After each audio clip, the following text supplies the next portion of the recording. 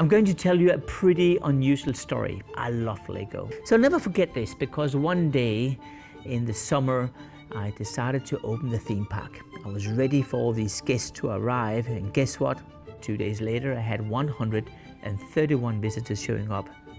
Only problem was that visitor number 130 and visitor 131 were the lawyers from Lego suing me.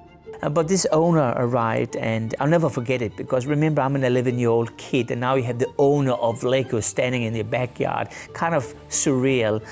But he had a proposition to me. The proposition was that he wanted to do a little deal. The deal was that I would get a job at Lego in the R&D department.